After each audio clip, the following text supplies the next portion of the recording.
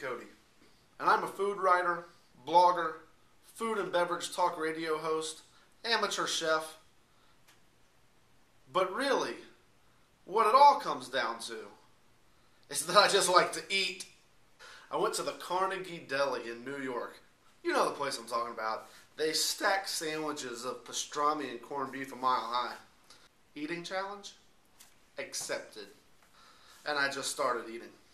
And I devour. And I devour. By the end of, well, really just a handful of minutes, I had eaten that whole sandwich, and I look around and everybody next to me still has half of theirs. I don't back down from eating challenges. Eating challenges back down from me. And the waiter comes by and says something along the lines of, "Wow, I can't believe you actually finished that whole thing." And I said, "Not only did I finish the whole thing, but can I get a slice of that New York style cheesecake that you've got sitting over there? I'm still hungry." Like everybody else, I've been eating my entire life. The difference is, I eat a lot. You see, back in 2009, I was spending a whole lot of money eating and drinking. I looked at my credit card statements, and I said, wow. A normal person might say, well, I need to reduce my spending. Not me. No. I love it too much. It's my passion. I said, I'm going to continue to spend money eating and drinking. That's what I love to do. But I'm going to find a way to make this productive. So I started a blog, biteandbooze.com, a chronicle of everything that I eat and drink. As I lived my life in Baton Rouge, Louisiana, traveled all around the great culinary state that we have here, travel around the country, eating and drinking. I take pictures when I eat. I take some video every now and then. I eat the best things that I can find, exploring different culinary cultures. And I write about it.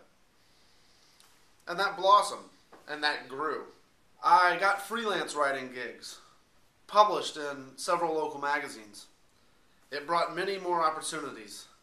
Now I have a radio show, the Bite and Booze radio show.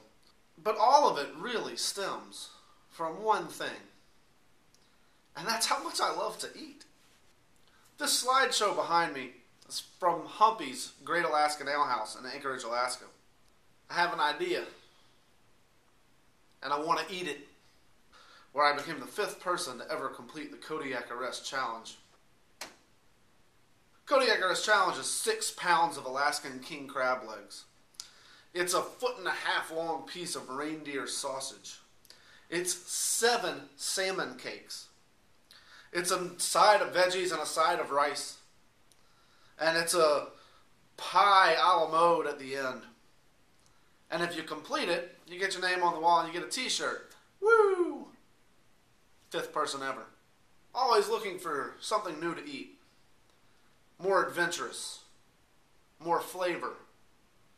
Larger portions.